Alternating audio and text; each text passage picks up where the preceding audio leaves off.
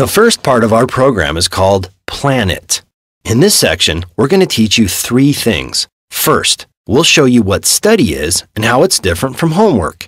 Next, we'll show you what learning is. And finally, we'll show you how to plan your study. What is study? You finish your homework, relief, and then that knowing voice interrupts your peace of mind. Don't you have studying to do? The problem with study is that no one seems clear on what exactly we're supposed to be doing when we're studying. Did you ever notice that? You're told to go and study, but you're not really told what exactly it is you're to do. Just imagine all the books and notes, and you suddenly have a small mountain of information.